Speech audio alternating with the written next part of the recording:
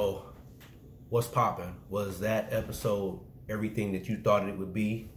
Did it live up to the your expectations as a season premiere? You got 2 hours. That's good.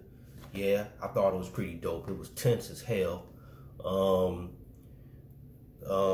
me think. What's some highlights?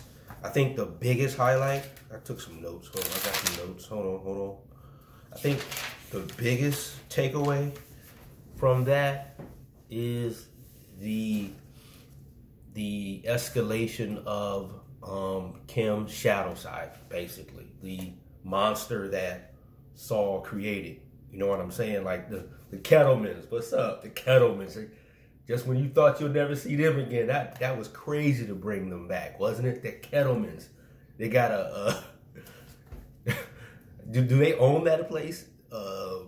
The check cashing, that was crazy, and the symbolism of the Statue of Liberty and all that, and I guess something about the liberty being taken from them. But I kind of looked at it as like the thing was kind of slumped over a little bit, which was kind of like a symbolism for like the activities they all were engaged in, kind of crooked. You know what I'm saying? That's what I took away from it. But I'm pretty sure there's other deeper, more philosophical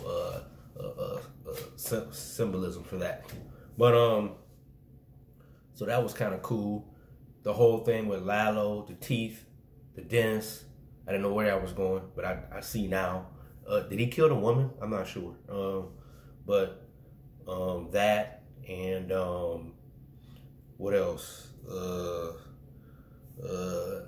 the whole Nacho thing. That was dope. That was crazy. I don't know how that was crazy. Like I said, I don't know if Nacho is gonna make it out of all this, because obviously he's not in, Breaking Bad, so not really sure.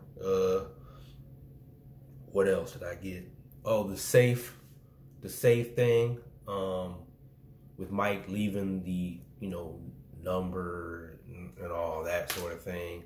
I think he did that against his better judgment, so to speak.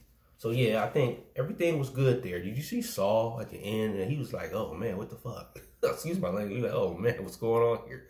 She took that stick. She said, "Forget about that carrot. I'm using stick." You know what I'm saying? And the old Kettlemans. What else? Yeah, so that was good. I'm trying to think what else. Yeah, I'm ready for it. I'm ready for this to see how all this gets resolved. You see his house, and you see his house. And the reason I keep saying she's gonna be unalived by the end of this series is because that little thingy she had, you saw how it was like out in the, I don't know, it was out in the gutter, street. Did it have blood on it? Maybe not. Maybe it was just, I'm reading too much into it, but that's definitely was something that we need to look further into. But yeah, so everything I think is right on track with Better Call Saul. It wasn't a disappointment.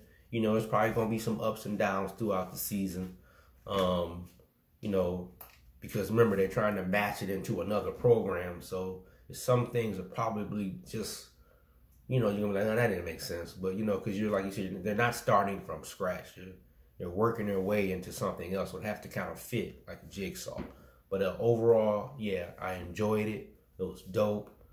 I like how they left right off where they ended 2 years ago. So yeah, it was good. What's your feedback? Like I said, I have a couple questions. Some things I didn't understand, but I kind of mentioned them a little bit here and there. But what's your feedback? What do you think? Did you see the preview for next week?